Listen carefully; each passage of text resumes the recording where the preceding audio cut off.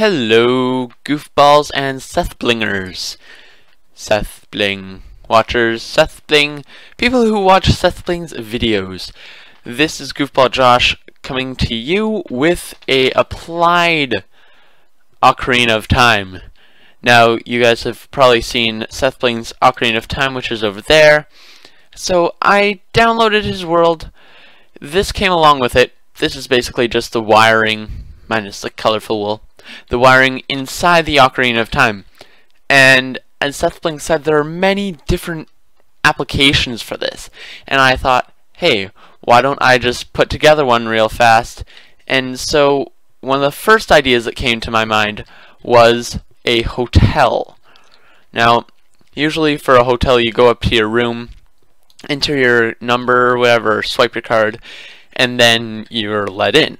But what if this was a hotel where you just had to go up to the number pad, type in your code, and then your door opened and let you right on in?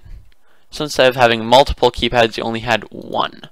And everyone could enter their code in, and it would let them into their own rooms. So that's exactly what I did. I moved the buttons from over here, over there, they're along the side.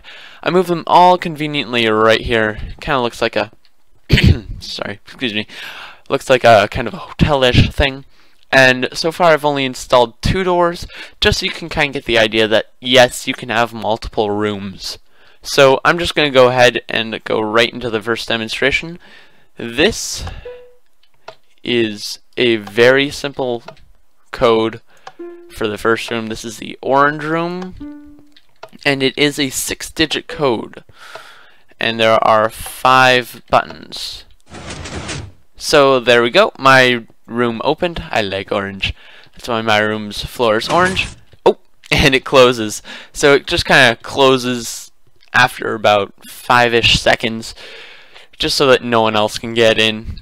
And you'll be able to open your room from the inside, of course, via a button or something. And now, just to show you that you can have multiple rooms, I will show you the other one. It's just the reverse code of the orange room, because I couldn't really remember much else. And here we go, the last one. And the green room opens. And no, this isn't like a filming room or anything, it's just another room with a green floor. And so that closes too.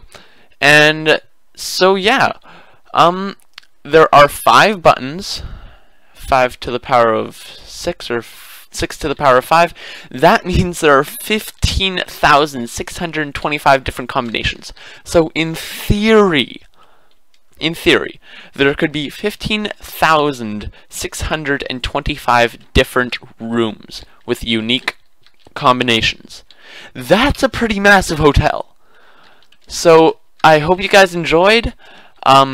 I hope you guys are able to find more ideas to use Sethbling's awesome Ocarina of Time contraption to use this. And yeah, have a very good day.